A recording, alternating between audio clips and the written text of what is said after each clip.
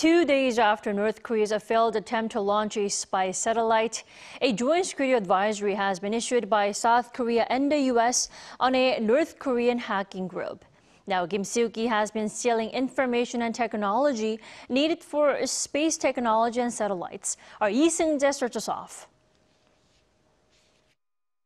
In response to the North's failed space rocket launch to put its military reconnaissance satellite into space, South Korea on Friday imposed unilateral sanctions on a North Korean hacking group. The fresh sanctions have been imposed against a group known as Kimsuky, which Seoul's foreign ministry says is a unit within the Reconnaissance General Bureau, the North's military intelligence agency. The hacking group is accused of extracting intelligence from individuals and institutions in the fields of diplomacy, security, and national defense, and handing it to the North Korean government. Kimsuky is also known to engage in acquiring cutting-edge technologies related to weapons development, satellites, and space technology globally, while also directly or indirectly contributing to Pyongyang's satellite development project. Authorities say the group steals information using spear phishing, which mainly uses emails and websites.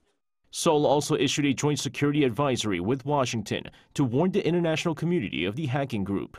It provided detailed information about the hacking techniques used by the group, while recommending that precautions are taken against suspicious activities to prevent potential damage.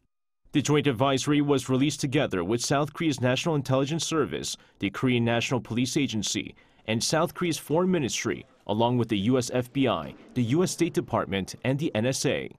The latest sanctions mark the world's first unilateral sanctions against Kimsuky and is the 8th unilateral sanction against the North since the start of the Yoon Suk-yeol administration in May 2022. Seung-jae, Arirang News.